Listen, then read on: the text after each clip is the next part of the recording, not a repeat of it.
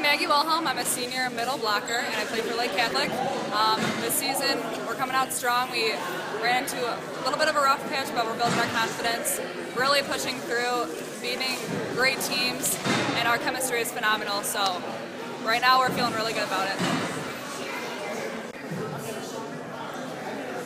At the beginning of the season, we had some girls out. Everybody's coming back healthy. Tess Conley, our starting outside, was hurt with an ankle problem, but she's back in the swing of things, really getting going, playing great. So we're really coming together, all healthy and ready to go. The minor tournament this weekend.